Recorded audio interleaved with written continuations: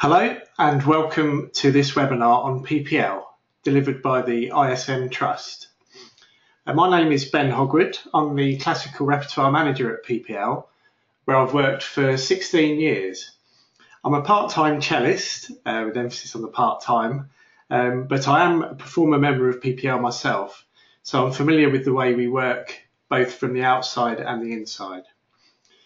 Part of my job is to regularly visit orchestras and performers around the UK and to work with individual performers across all genres, not just classical, to ensure that they are getting the most they can from PPL. Before we begin the webinar, I wanted to make just a couple of technical points. You can't see me, but you should be able to see the PowerPoint presentation. And you should also be able to hear me, but I can't hear you. So if you have any questions, please type them into the questions box and I'll answer as many as possible at the end of the presentation or during if it's appropriate. And to add that this webinar is being recorded and will be available to view on the ISM's website at ism.org/webinars. So over the next hour, I hope to take you through the PPL story briefly, the difference between us and PRS for music, who we license around the UK and the world, the revenue we collected in 2016 and how that's split when we pay it out, how you as a performer can register and how you can use My PPL, our online service.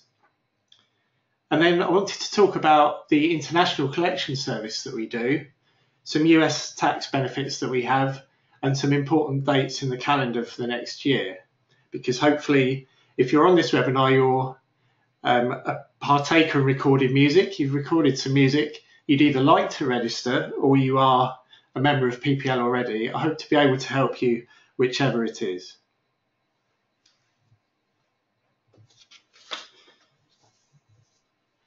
So about PPL, I'm going to take you all the way back to 1934 for this. The three composers on the screen, you may recognise them, especially if you're classically orientated. From left to right, we've got Sir Edward Elgar, Gustav Holst and Frederick Delius, three great composers who all sadly died in 1934. But in that year, PPL was formed, Phonographic Performance Licensing. And we were formed as a result of court action taken by EMI and Decca against a cafe in Bristol who were playing music. The judge ruled in favour of the record companies and PPL was formed. Since then, we've become as much about performers as rights holders, especially since 1996, when performers gained the equitable right to remuneration on sound recordings from the EU. At PPL, our whole aim, especially in member services, obviously, is to serve the members. So we exist to ensure that those who invest their time, talent and money to make recorded music are fairly paid for their work. We license this recorded music that's played in public or broadcast in the UK, and then we distribute the fees that we collect to our performer and recording rights holder members. We collect money for public performance and broadcasting, and additional rights such as private copy income in many territories around the world. And we manage those rights that our members give to us so that we can maximise the earnings from broadcast and public performance and distribute them as quickly and efficiently as possible. So to bring this to life a little, I'm going to play you a short video about how recorded music is used and where we collect. It's about 1.5 minutes long and it's voiced by Six Music's Lauren Laverne, who is herself a member from PPL days as Kaniki. Recorded music is played in many different businesses and organisations across the country, from offices to shops. This makes them nicer places to work and gives staff and customers a better experience. At PPL, we make sure that the people who invest their time, talent and money to make the music everyone enjoys are fairly paid.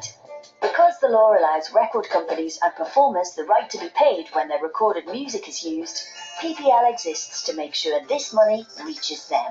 Without us, businesses and organisations would need to seek permission from every single individual performer or record company to play their music. We make it easy.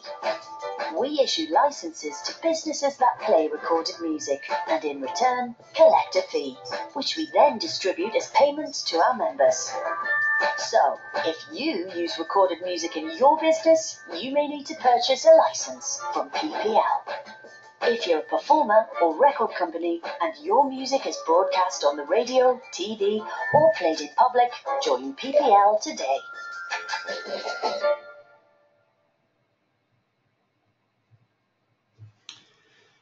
So hopefully that made things a little clearer to you. And moving on from that, I'm going to talk about the slight and subtle differences that we have between PPL and PRS for music. PPL look after the master rights to a sound recording. PRS for music look after the composition. So that is the music, the arrangements, lyrics and libretto. And PPL and PRS are in fact forming a joint venture which will start next year to ensure that we are collecting the public performance licensing money together. So who do we license at PPL? We license upwards of 380,000 UK businesses and organisations. So as you saw in the video, that varies from very small premises such as hairdressers to large nightclubs and bars. We also license more than 400 TV broadcast channels. So that's all the ones that you'll be familiar with, such as the BBC channels, Sky, ITV, Channel 4 and 5. Upwards of 330 commercial radio stations are licensed by us. So that's Classic FM, for instance, Capital, the Heart FM group, KISS, all the ones that you hear regularly. And all of these broadcasters are required as part of their agreements to tell us everything that they play. In addition, we license upwards of 1,500 online radio services, as well as community radio and student radio. Some more figures for you. Now this is more about the contents of our repertoire database, where we actually have now more than 11 million sound recordings, even more than it says there. We have 90,000 members in total. These are performers and rights holders. In a typical airplay year, we collect 407 billion seconds of airplay, which is beyond my imagination, certainly. And 83 international agreements when this presentation was done, although happily I can say that's gone up to 84. As I'll show you a bit later on. So putting that into a chart, which makes it easier to track how we work, hopefully. Along the top, we've got the revenue that we get from our licensees, the airplay data that they give to us, and the audience data too, which is very important when we are deciding with our distribution committee how the payments should be made. Then across the bottom we have the repertoire data that we take from our rights holders, which is typically the record labels, but could also be self-releasing artists. So if you're one of those, then this certainly applies to you. You would supply that to us. The rights holders give us their rights data for different territories around the world, not just the UK. And we also have the member data, which is crucial, such as bank details. If you're known by any other names as a performer, it's important that you give all that to us, but I'll take you through that a bit later on.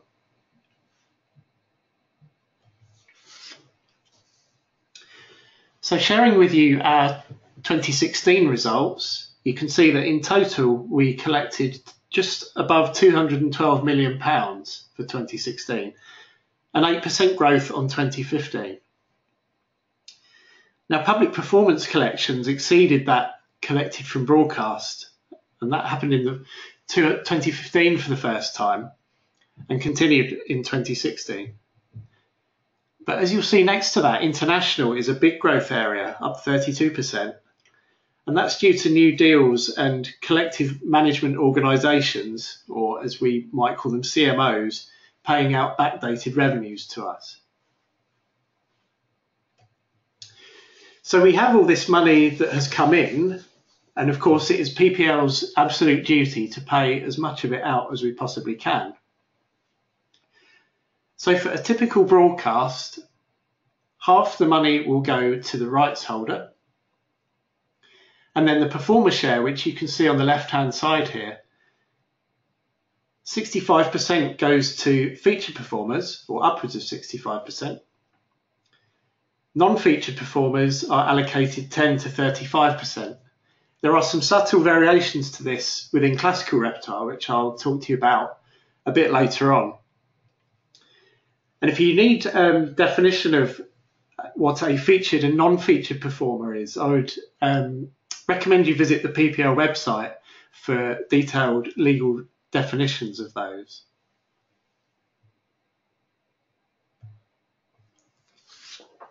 So moving on to a more specifically classical example, I've chosen the recent recording that the Philharmonia made of some Nielsen works. I'm going to take the flute concerto there on the left-hand side as an example. So we would call the featured performers on that recording Samuel Coles, the flautist, and Pavel Yervi, the conductor. So between them, they would receive 65% of any broadcast monies that we collect for that recording. Then on the right-hand side, we have the Philharmonia. They receive 35%. And if you expand that, if there was a choir in this recording, they would also be part of that 35%. It's important to note, though, that this rule changes when we have just one featured performer and more than 40 musicians or singers, because our performer board felt that that was becoming an imbalance if the conductor would still get 65%. So in instances like this, where I've taken the Tchaikovsky symphonies as an example, we would halve the featured share and give the conductor 32.5%, and the remainder would go to the many, who are the orchestra or the choir, and it would be equally split between all of those members. If one of the orchestra was perhaps playing a more featured role, and the artwork reflected this, using a classical example, you could say the violinist in Scheherazade by Rimsky-Korsakov, then they might qualify for a featured share, but we would very much deal with that on a case-by-case basis in our performer claims process, which again I'll talk you through a bit later on. So that's details on how we collect the money and a high-level overview of how we pay it out. Now, hopefully some of you watching this webinar have not yet joined PPL and are curious to do so. Hopefully you've made some recordings or you are about to. In this case, this next few slides will be of great interest to you because it will show you how to register with PPL, which I'm pleased to say is a stress-free process, and very importantly, it is completely free. So we will not charge for registration. So working from the left-hand side, the first thing to do for you to register as a PPL member is to visit our website, ppluk.com. Now on that website, you will see a section called I Make Music, where you can learn a bit more about the benefits of joining and the work that PPL does. Then you would click on the blue box, Become a Member. In the middle section, you would say to us how you would like to register. So I'm guessing that the top option would be the most commonly used, that you would want to register as a performer member. If, however, you are what we call a self-releasing performer, so you own the rights to your recordings as well, then do bear in mind the third in the list where you can register as both at the same time, just to smooth the process over.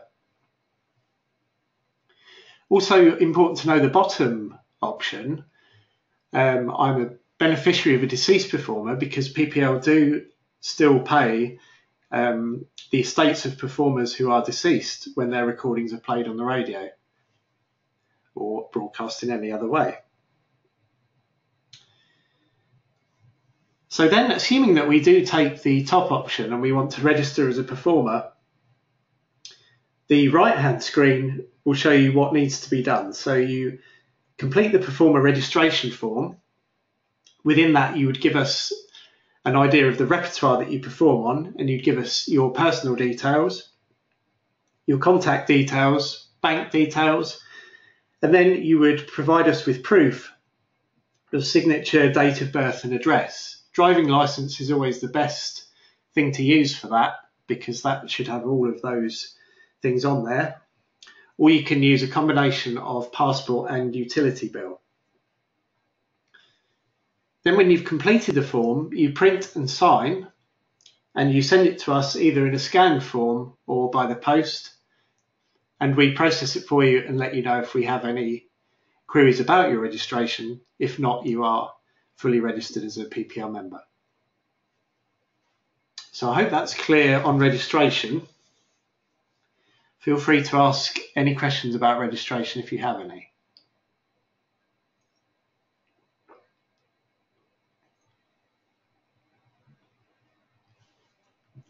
So moving on, I'm going to explain to you how you can then use a bespoke service for PPL members to keep your account up to date once you've registered. So if you're a performer member, then you can make claims on your repertoire, which uses our PPL repertoire database to find the recordings that you're on, and you can make a claim on those recordings if you're not listed on them already. If you're a rights holder, in addition to a performer member, you have the chance to register your repertoire, and once registered, you can amend those recordings as well. And for performers and rights holders, My PPL enables you to update your contact and payment details, especially if you get married or move house. It's very important to keep those things up to date. You can raise queries with our member services team through our portal. You can view detailed statements of your payments, whether in the UK or worldwide. And you can ensure that your US tax form is up to date.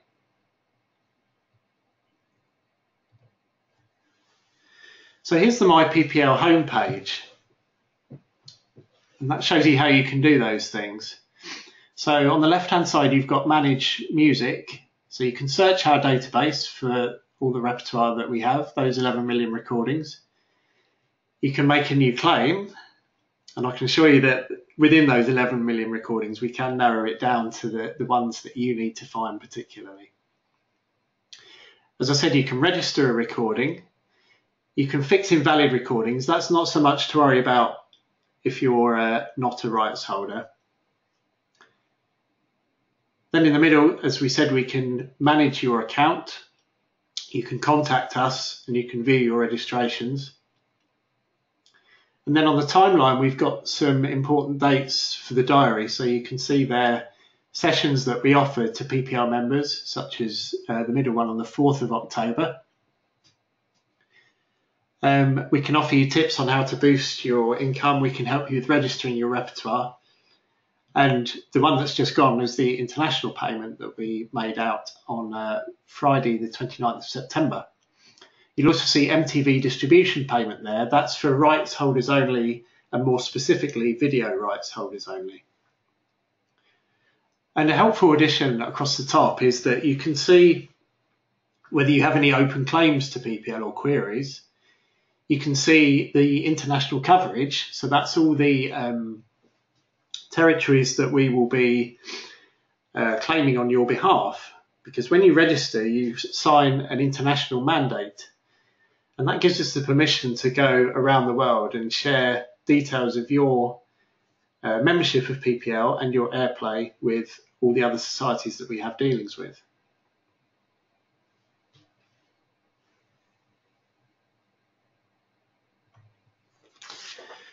So I'm going to take you on through searching for repertoire on our repertoire database, because probably the first thing you do after you've registered, you will want to find your recordings and make sure that you're listed on them. So to do this, you use our repertoire database, which has recently had a refresh in consultancy with our membership, and is hopefully quite a lot easier to use than it was previously. So as you can see, you can search by recordings or products. You can look at your repertoire only, which is helpful once you've made claims.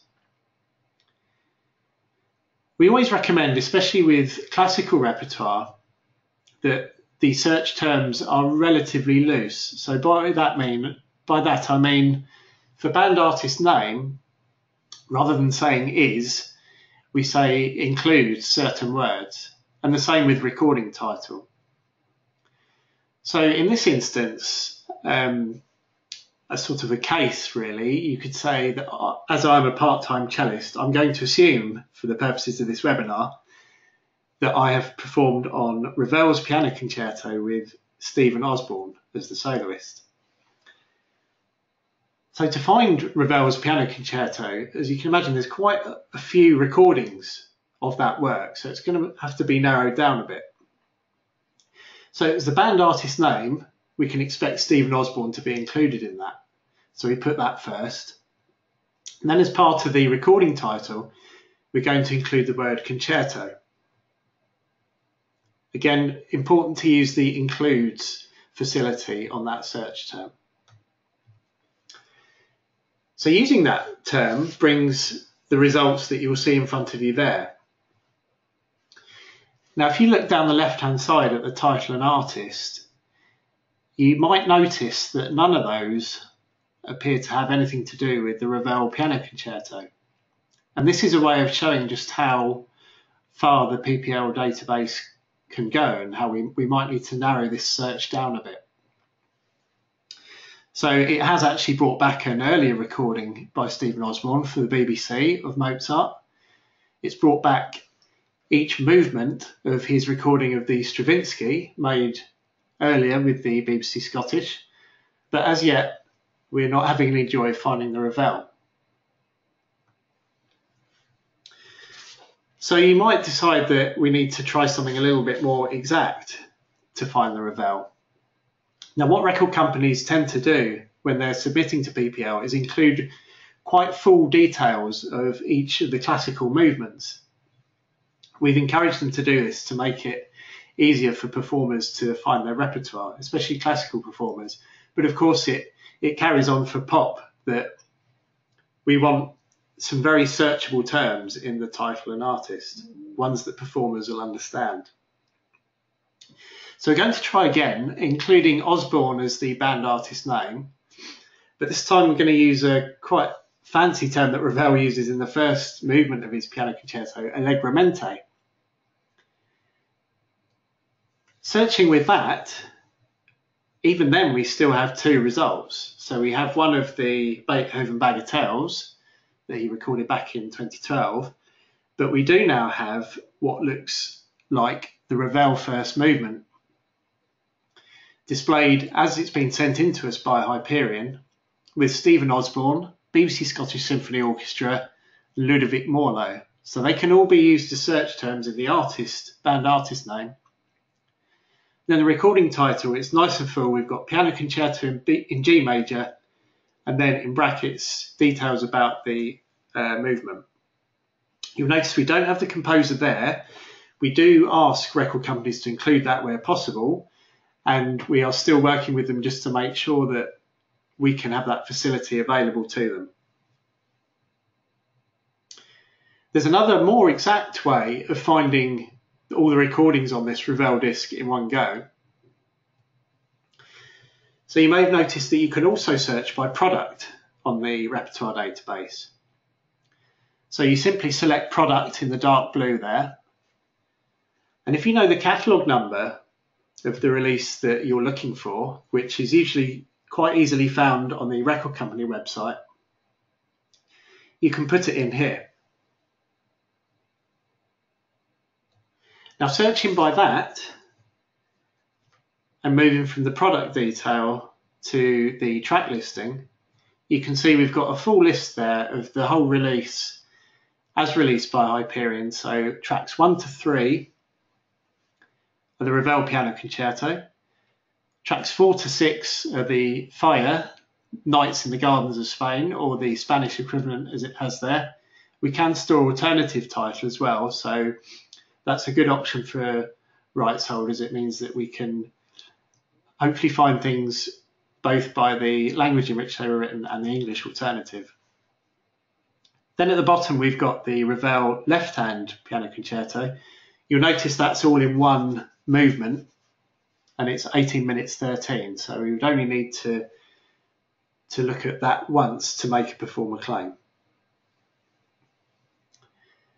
So speaking of making performer claims, we're going to assume, as I said, that I played on this Ravel recording, and that I want to make sure that my name as a PPL performer is listed on each of the recordings on this disc, but we're going to specifically focus on the Ravel first movement. So to make a claim as a performer, you search for the recordings that you've contributed to. You identify those that you are not linked to, and then you move your recordings to the claims basket. So you can simply do that by ticking on the left-hand side there next to the PPL recording ID. That will then give you the option to move, if you click the claim, the slightly greyed out button on the right-hand side, click the claim button, and it will move it to your claims basket. So when you bring up the claims basket, you can deal with all your claims at once. So you can find all your repertoire to start with, move it all over to the claims basket. This is especially useful if your performer role, as we would call it, is a one-off, as in me just being a cellist and not doing anything else, not playing percussion or singing or anything. So when you're ready to consider submitting your recordings to PPL, you would declare the contribution category that you are. So as an orchestral performer in this instance, I would be a non-featured artist. You search for the role that you've performed, which in this case is cello, and you give us the country of performance, which is United Kingdom. Now all these three are fields that PPL require to be able to distribute accurately. So having selected those, as I did the other day, you can see that I've created this claim on the 13th of November. You can see my full name as a performer. You would be able to see your PPL ID where the orange ellipse is. See your contribution category as a non-featured artist, and you can vary between them if you're a performer who has several different roles and sort of functions on your recordings. We've got the role of cello, country performance, United Kingdom, and status, which has now changed to complete because I've given PPL all the information that we need. So then when you're ready to submit this claim to PPL, you tick the box, the confirmation box, and submit your completed claims. You may be asked to supply evidence for PPL to support your claim. We do this to ensure, for auditing purposes, that the claims we're getting from performers are wholly genuine, which obviously in the vast majority of cases they are. But if people make multiple claims at once, we always ask for covering evidence, which can be easily found, such as information on a CD inlay, track-specific information on Discogs or another similar site, or confirmation from someone else who was in the studio at the time, a featured performer. All these things you'll be able to find as evidence criteria, and you can find those on the PPL website. We also do ask for evidence for tracks of a certain value. So if a track has reached a particular value in our distribution, we would ask for evidence again for auditing purposes.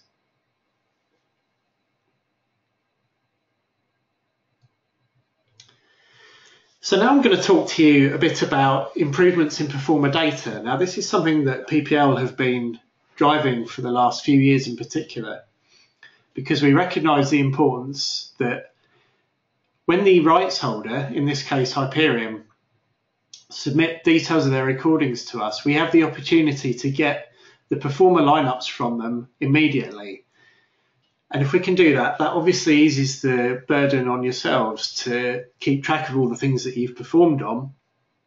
It means that we get the data up front, often before airplay even happens, because a lot of record companies are very efficient at sending us their pre-release data. So we're using a couple of examples here, which is the Ravel example that I talked about me potentially being a cellist on. And then on the right-hand side, we've got a Stanford choral disc with the choir of Trinity College and Stephen Layton. So these lineups are taken from the Hyperion website, and it shows the detail that rights holders are now going into, where they give us all of these names regarding the tracks that they've played for. So on the left-hand side, you'll see the BBC Scottish Symphony Orchestra. That's a full lineup for that disc of Ravel and Fire. But it's also track specific. So as you can see, a lot of the string players, they've specified not tracks 1 to 3, and that's reflected in the data that they send to us. So Hyperion and other classical rights holders that are very good at sending us orchestral data, and all rights holders, they will give us performer names on the left-hand side.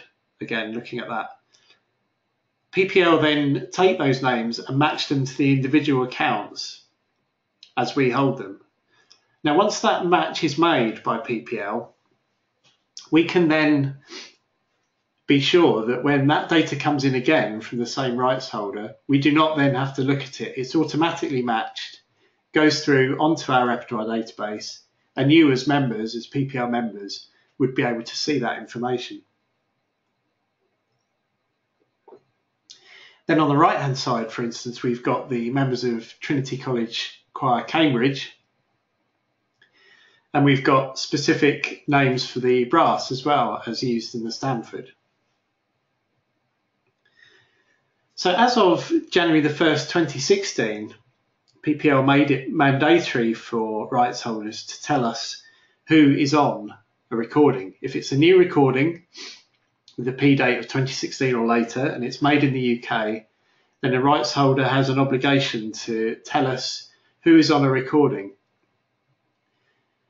If they don't have full details of the ensemble, which sometimes is the case that rights holders do not always have exact information, we still ask for a firm indication of the ensemble that's on the recording.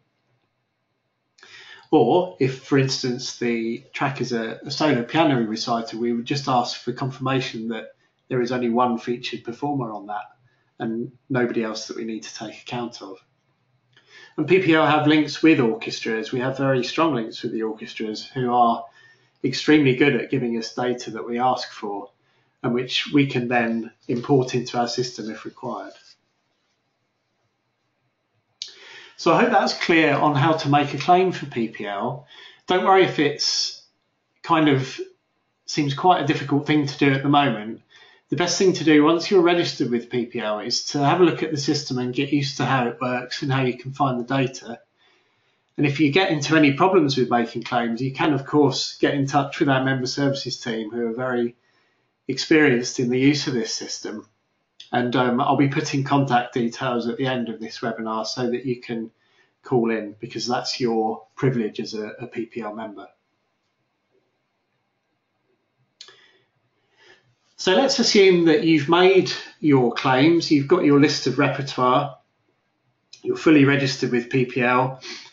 PPL have now made a payment to you. You've been a PPL member for a little while and we've made payments to you for UK and international royalties.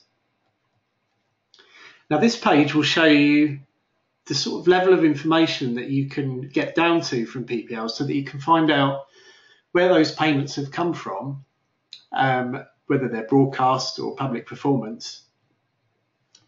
So for the inventively named Joe Bloggs, we've got his most recent payment there at the top level of the itemised invoice. So you can see that that was made on the 29th of September, as that would have been an international payment.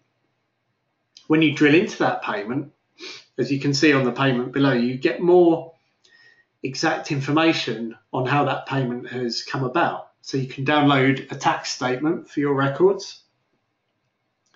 You have a recording allocation, which is fully available for UK broadcast especially, where if any of your recordings were played, for instance, on BBC Radio 3, you would have information on the recordings that have earned the money and where that money has come from. You get a revenue analysis that you can download. We'll have a look at that in a minute. But it's important to note that for some international payments, because of the nature of the data we're getting, it varies a lot worldwide. So we don't always have track level information available, but we provide you, the performers, with as much information as we can. So the revenue analysis section goes into a lot more detail, and we find that performers have been using this as a very useful guide to where they can almost maximise their promotion. Because if you look at the distribution summary at the top, you'll see that for our fictional performer Henry Mann, the bulk of his earnings are coming from commercial radio and from public performance. So from that, Henry might think that his music is doing particularly well on commercial radio, and he might target it more in that direction. But we have found that performers and performers representatives, because you can have a representative look at your account if you give them the appropriate permission, we find that they get a lot out of this particular page. And if you look at the top broadcast revenue sources, you'll see that breaks down from commercial radio. You can actually see the radio stations that are making up that payment. And you also see, you get an idea of how much a play on each of those might be worth. It's worth mentioning that it's always difficult for us to tell you how much a play on, for instance, Radio 2 is worth, because it always varies from year to year, depending on the data we get from the broadcaster. So I hope that's good so far. Again, feel free to ask any questions if you have them. I'm going to move on now to talk about PPL's International Collection Service.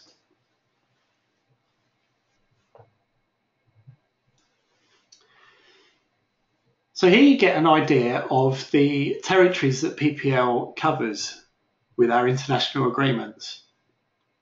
And you can see across the world that Europe is very well covered, USA, Canada. We're beginning to make inroads into South America. And with each of these territories, we're dealing with a separate collection organisation known as a CMO. That's a collection management organisation that I mentioned earlier.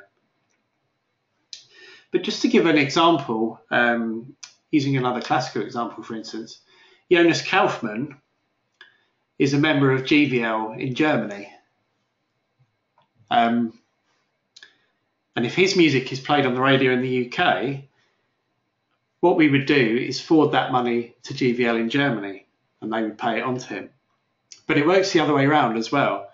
So if Sir Simon Rattle is played in Germany, which is extremely likely given his Berlin Philharmonic career, the revenue for that airplay is sent to PPL, and we would give that to Simon Rattle. So just a reminder that this presentation will be available, so you can have a good look at this diagram in particular, and you can see the extent of the PPL coverage. We've got 83 international agreements, although happily that's gone up one more. We've got another string to our bow in the shape of Slovakia.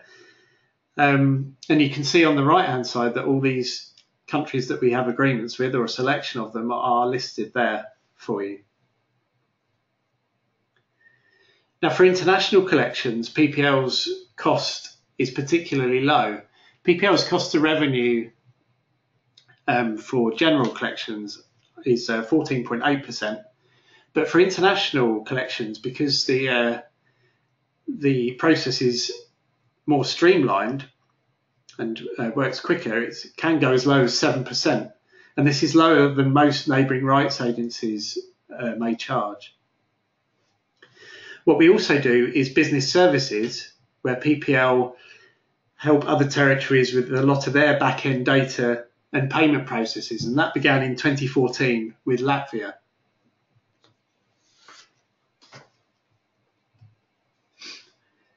So if you remember, I presented the results that we had for 2016, and we have a total of £48.3 million for international that we collected in that time. A 32% growth on 2015, but important to note that currency has played a part in this with the value of the pound. So on a currency neutral basis, our increase though is still 16%.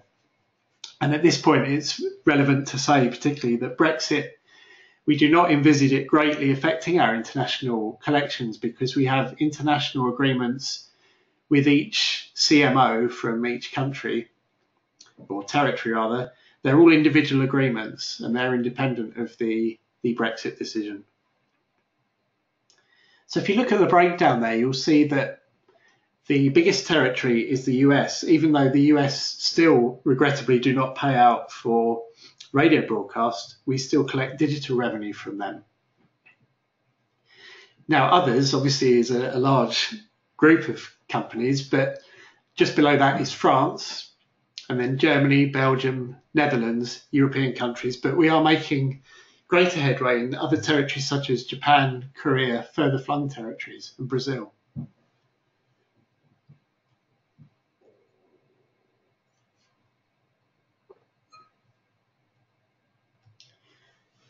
So if I show you a sort of graph of our international revenue over the last 5 years, excuse me, we began with a very small international team about 10 years ago. We now have a firmly dedicated international team bringing the money in from around the world, as I said, and you can see there how much that has grown. But you can also see how it does fluctuate.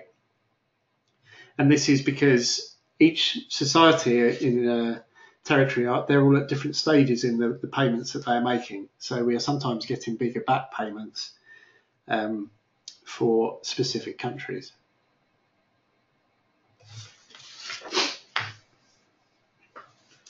So I mentioned that US tax is a thing that we can focus on.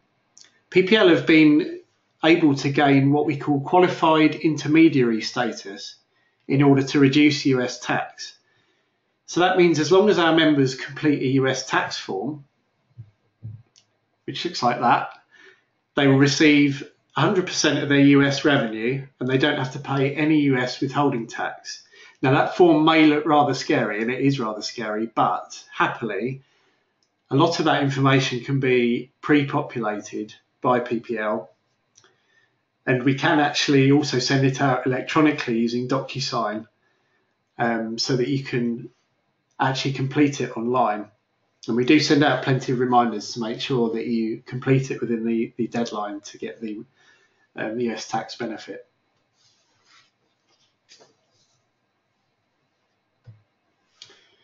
So some important dates for you.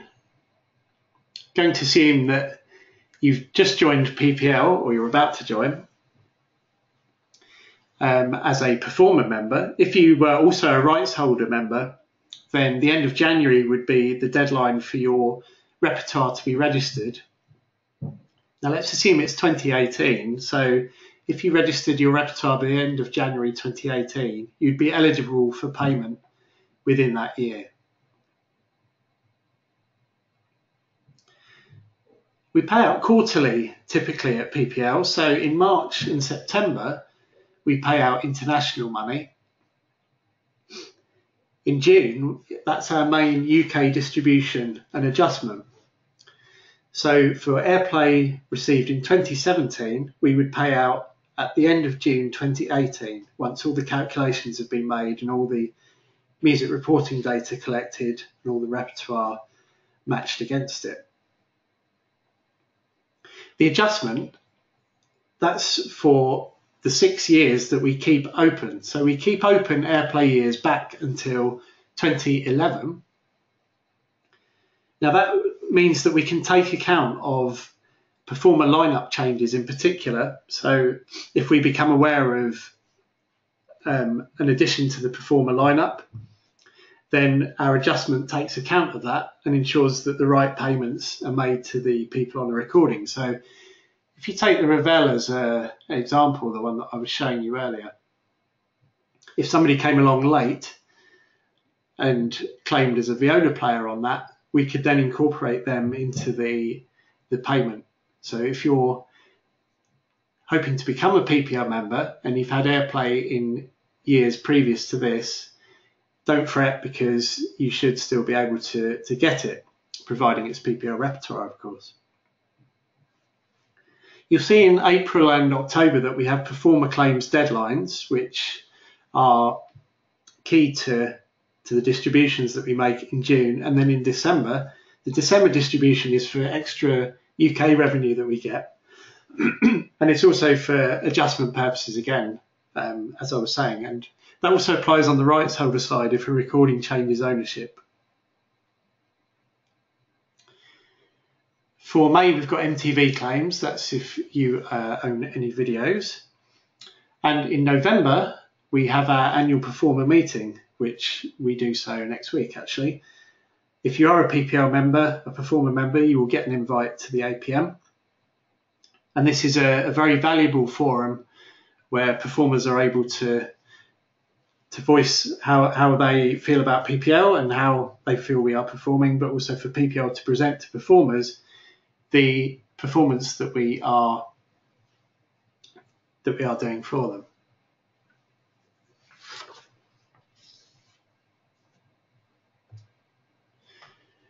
So I'd like to thank you very much for your time. Thank you for watching this. I hope it's been useful for you. But also to stress that if you've got any questions at any time, please get in touch with us at PPL. You can do that through the email address that you see there, or you can call in directly to our member services switchboard, our dedicated switchboard. Please feel free to make use of that, because we're obviously very keen to help you where at all possible. So now is your chance to ask any questions that you may have.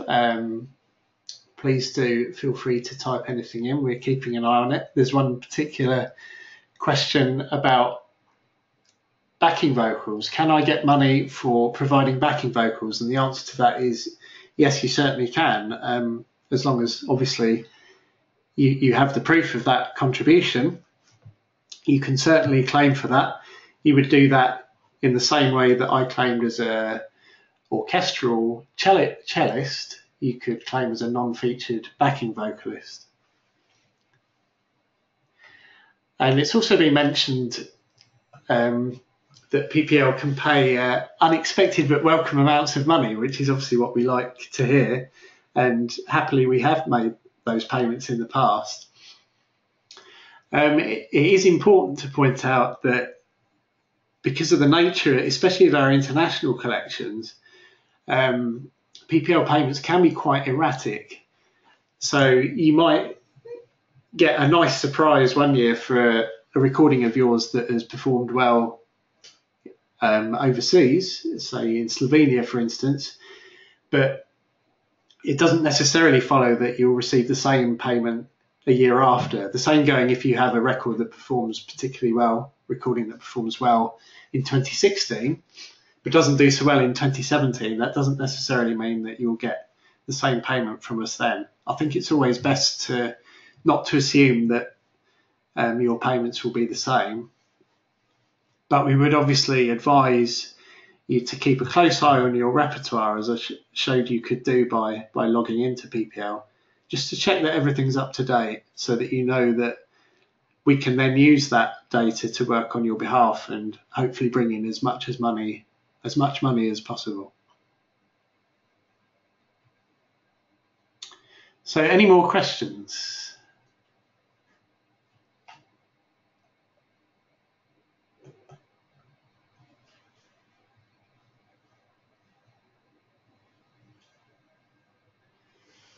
We've got a question here. Do you provide data on where the music is being played? Yes, we do. As much as possible, we give you information on where it has been played, particularly with broadcasts.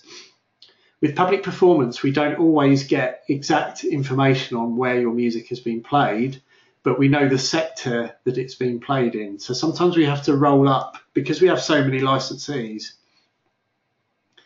If your music was played in a restaurant, for instance, we wouldn't always ask for the restaurant to give us exact records of what they play, because that wouldn't be cost effective for us to deal with that.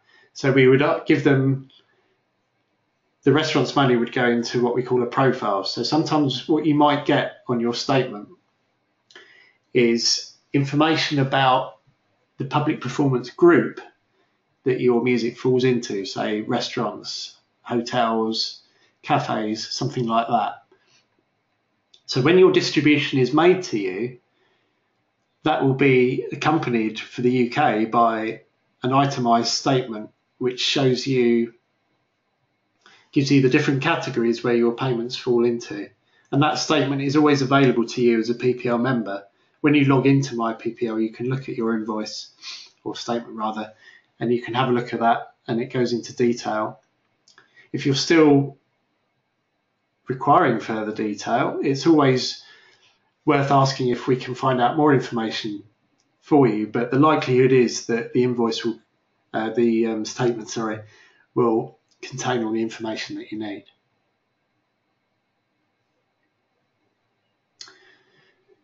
Any further questions?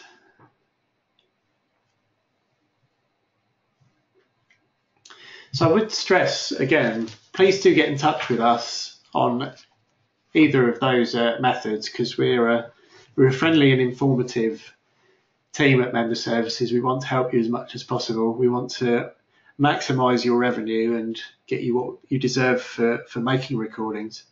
So please do get in touch.